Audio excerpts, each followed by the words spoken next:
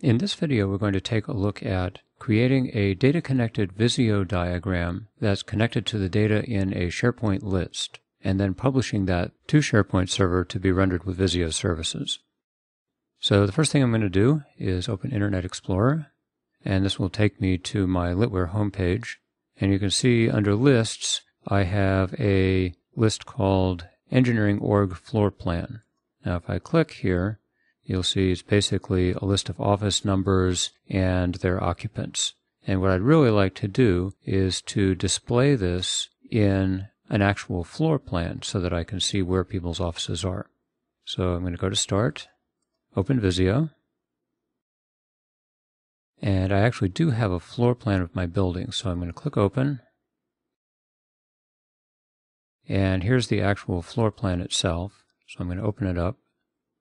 And you can see this is my selection of offices for this engineering group. Now to connect this to the data in my SharePoint list, on the Data tab, link data to shapes, and then I want to choose Microsoft SharePoint Foundation List.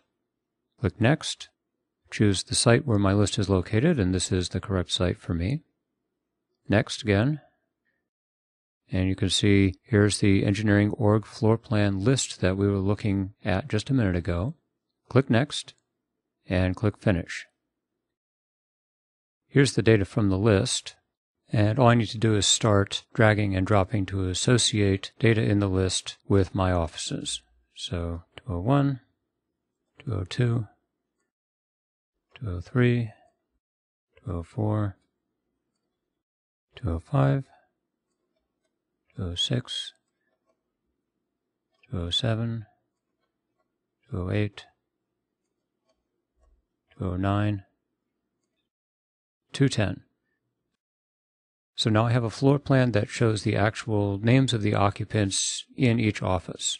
Now I can publish this to my SharePoint document library and have it rendered through Visio Services, and then anybody who wants to know where somebody's office is can just click on that and see a copy of the floor plan. So File, Save and Send, Save to SharePoint, and it already knows where my Shared Documents folder is, so I'll leave that. I want to save it as a data-refreshable web drawing, and I'll keep the name Litware Engineering Floor Plan. Click Save,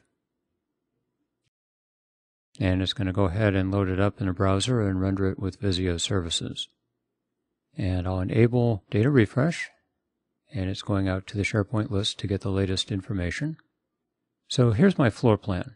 Now, of course, in any organization, people occasionally leave the group and new people come in, or offices are otherwise shuffled around. So let's say, for example, that Allison Brown works with Anders Reese quite a bit, and it would be easier if they were right across the hall from each other.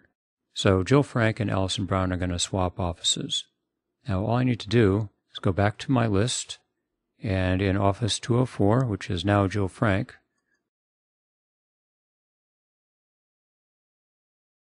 we want to put Allison Brown.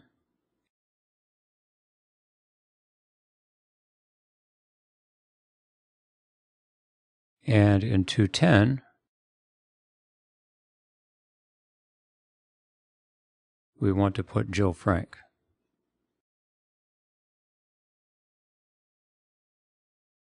Now we've updated the SharePoint list. If I go back to my data connected drawing and I click refresh, you'll see that Allison Brown is now across the hall from Anders Reese, and Jill Frank is down here in 210. So that's a quick look at creating a data-connected Visio web drawing that's connected to a SharePoint list and publishing it and rendering it through Visio Services. You can leave feedback on this video or any of our TechNet content by going to the TechNet article and clicking the rating and feedback control at the top of the page. Or you can send feedback to docbi@microsoft.com.